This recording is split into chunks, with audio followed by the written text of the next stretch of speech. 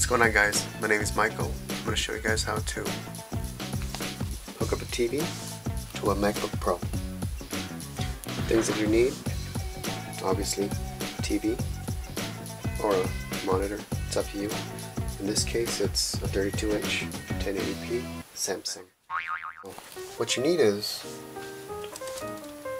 to be plugged in, the power cord, an external keyboard, an external mouse, and optional is external speakers.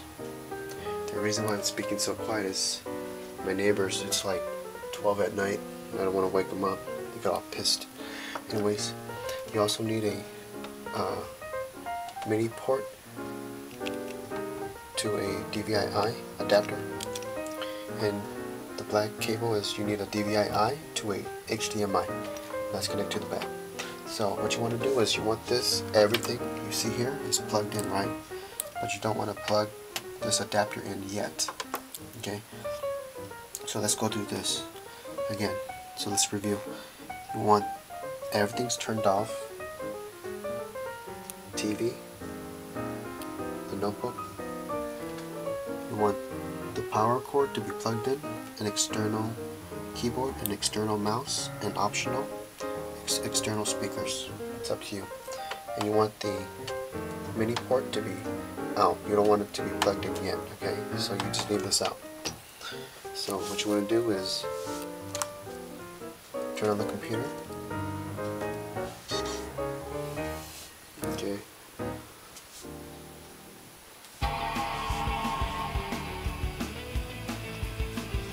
So it's turning on. I'm going to turn my TV on. This is the remote for the Samsung, so I'm going to turn it on.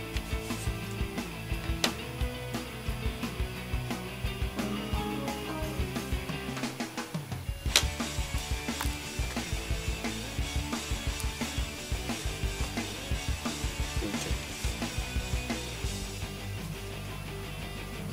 So this is the TV. Okay, so what you want to do is you want to go to source. And there's a little menu on the TV. It says TV and HDMI 1. Go down, select that. HDMI 1. So search signal. It's not plugged in yet, obviously. Okay, so your notebook is already on its desktop. So it's all good, right? So now what you want to do is another thing is you don't do anything with the system's preference. You just leave it alone. So what you do is just physically close the notebook. This is still out, see, it's not plugged in yet. So let it go to standby or sleep mode, whatever it goes to. Now you plug in the mini port. Okay, just give it a few seconds. No, there's no signal. Okay, so now what you want to do is on your wireless keyboard connected to the notebook, just press any key. For me, I like to use the space bar. You see that little sound? Reawake from sleep mode. Awakening from sleep mode. Okay, searching signal, there we go. And that's how you have this set up. Have your notebook closed and an external monitor, or for this case an external TV. That's how you do it.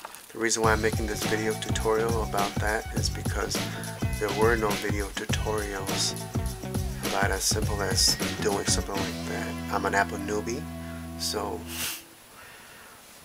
I'm going to show all the other newbies how that works. See you guys later. Peace.